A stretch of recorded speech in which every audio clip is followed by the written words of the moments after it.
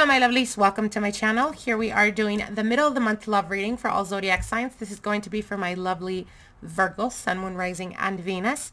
How are you, Virgo? I hope you guys are doing amazing. Before we get into your reading, I do want to give you guys a quick update. We are now open for those of you guys that are trying to set up private consultations. Now is the time to reach out. Keep in mind we do book rather quickly. We are now booking for March and April, so just putting it out there for you guys, okay? All right, Virgos, let's get into your reading. Let's see what Spirit has for you guys in regards to love and romance. Now, your first card here is the Princess of Wands, okay? This could be quick communication coming in. This is really feeling inspired, feeling like you are... I'm almost feeling like I know something's coming, but I don't know what it is. Like, that's how you're feeling right now, Virgo. It's a feeling of fast movement, moving forward, the Six of Swords, being able to go towards a better, calmer, more stable connection here with the Six of Swords. Six of Swords is moving on from a situation that did not work for us. This can also indicate travel for some of you guys. Beautiful energy here, Virgo. Love is definitely coming towards you. So that's what's coming. If you've been feeling like something's coming, I don't know what's going on, Pinky. That's what it is. Love is coming towards you. For some of you guys, you may be dealing with the person that you met while traveling. For others of you, it could be a connection that happened, not necessarily where you're originally from. So this could be either travel. This could be business travel. This could be people bringing this individual to you and them introducing them to you. But I definitely do see new beginnings here for you guys. Princess of Wands is all about movement. It's all about passion or going on a new journey. With the Six of Swords, going on a new journey towards a new beginning when we're talking about love and romance here. Now, your partner's cards is Temperance here. So you may be dealing with a Sagittarian type of energy. This could also be your spirit guides guiding you towards this unionship, towards this connection here. We have the Chariot card, fast movement, Virgo. This is a beautiful card. This is success. This is triumphant. This is being able to feel like you're in control of your own life. And this is the energy of the person that's coming in. So you may be dealing with a Sagittarian. You may be dealing with a Cancer. This is an individual that is very patient. This is a person that knows exactly what it is that they want. It could be a person that takes their time. It's almost like they want to build a friendship before starting any type of relationship. So they really want to get to know you, Virgo. With the Chariot card, very quick movement. This is a person that is in control of their emotions. Like I said, they know exactly what it is that they want.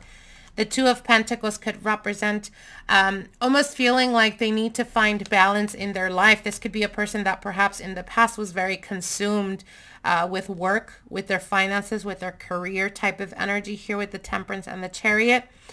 Two of Pentacles is having the need to find balance. I feel that for those of you guys that are already dealing with this individual or with this new beginning, this new connection, there may be almost like a feeling like that there is definitely some promise in this connection, but it could be that they're slow in the making of taking action. So you may be a little bit frustrated, Virgo, because they're not moving as quickly as you would want. However, the reason for that is because, again, this person is very meticulous to the energy that they put in. So what I mean by that is they are looking for quality over quantity. To them, they see as spending time as value. Time to them is value. So it's almost like time is money to them. And this is a person that will not invest in you or put time in you unless they feel that there is a genuine connection, unless they feel that you are a person of quality, like I said, versus quantity. So I definitely see them kind of trying to juggle, figure out if it's worth pursuing. However, I do see them making the choice and the decision to move forward with this connection. And I feel that once they decide, once they feel like they're ready to move things forward, it's going to happen very quickly here with the Chariot right at the center. So very beautiful energy, Virgo. Let's see what energies you need to take on for the remainder of February 2021. Let's see. Oh, okay. We have the Prince of Wands here. So the Prince of Wands is that of communication. But it also speaks about having the need to be very confident in yourself. This is the messenger. This is the person that takes on the journey and doesn't really hesitate or doesn't really doubt in what may or may not come from this connection. So I feel that what they're telling you is go into this connection, Virgo, without very strong, high expectations. Because the moment you put expectations or you're wanting a specific outcome, the more you create resistance in that connection to flourish or to evolve organically. So what they're telling you here is go with the flow. Don't really, don't be so attached to the outcome. Oh, I want to settle down. I want to get married, or I want a relationship really bad. No, what they're telling you is enjoy the time and the process of getting to know each other. And if passions rise, nothing wrong with a little passion in our lives. And this is the person's energy. So the Seven of Swords. Okay. So I feel that the energy that they're coming towards this connection is feeling a little bit like they're unsure. Like I said, I feel very highly that they're over here really thinking about it.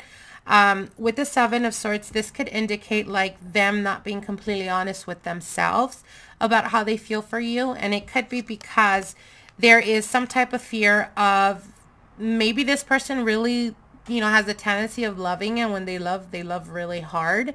And I know that sometimes, dealing with clients, it's not very rare that some people find a strong connection. But when they do find a strong connection, it is life-changing. And I feel that for this person that's coming in, or you may already be dealing with them, I feel that they're scared of losing control of their emotions because they feel like they don't know how to control either their emotions, or they don't know how to not lose themselves in a relationship is what I'm hearing. Okay, that makes more sense.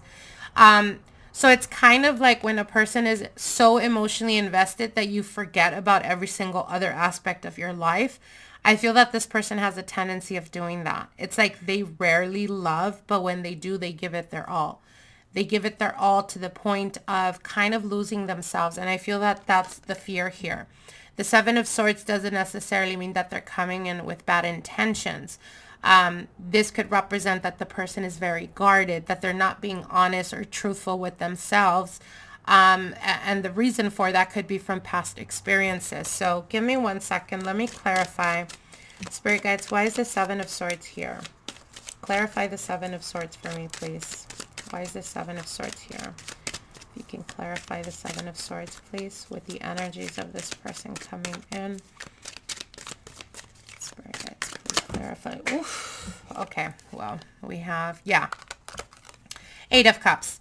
So the reason why they're so fearful or not being completely honest with themselves is because something within them, there is a fear of either rejection or there is a fear of being left.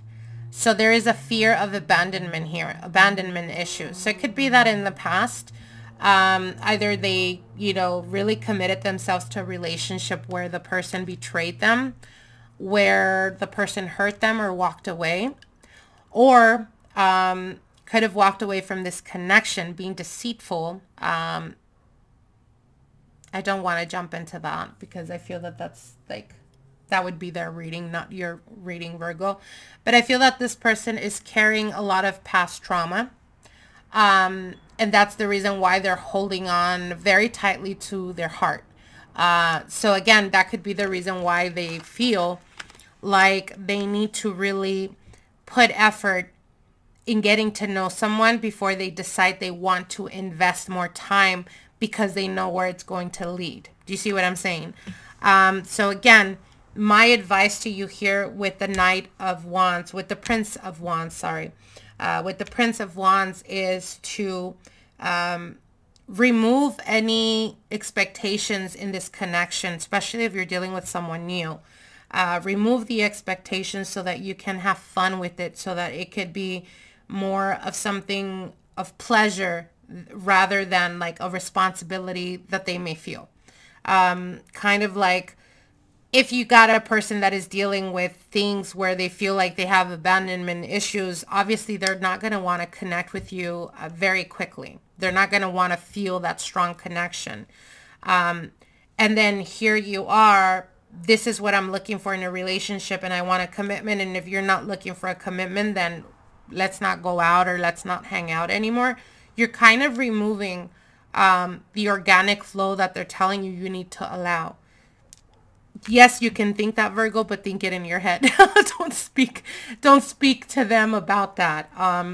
Let things unfold the way they're supposed to so that this person could be able to bring their guard down and fully be able to open up. The Temperance here can also represent that they are currently still going through a healing, or that they've been healing, and this is why this connection could be a bit scary. So again, be patient is what they're saying. I hope that this message gives you clarity and insight. I wish you guys the very best, and we'll see each other soon. Bye.